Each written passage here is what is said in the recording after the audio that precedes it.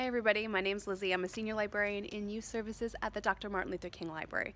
I want to take a few moments today to thank you all for your generous support of all the work that the library does, but especially some of the cool projects that I get to work on. One of the projects that your generosity has helped to make possible is our Spring Into Reading. To help our community, especially school-age children, read and learn during this time, Spring Into Reading offers participants reading goals, activities, and incentives. Think of our Spring Into Reading like the little sibling to our summer learning program. The program is for all ages, and your donations help us offer great grand prizes like Apple AirPods, backpacks for school supplies, and magnetic building tiles called Magnetiles. As of the recording, we have almost 2,000 San Joseans signed up.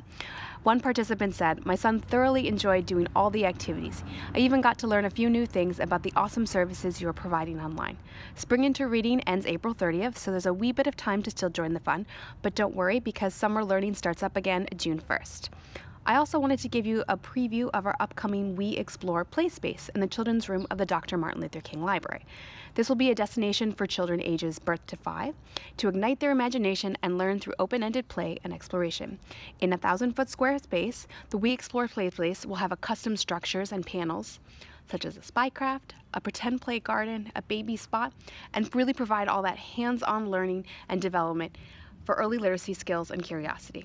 Keep an eye on SJPL.org for details on when that launches in 2020. Thank you again for all of your financial support. It really makes a difference in the lives of San Jose youth. Stay healthy and stay safe.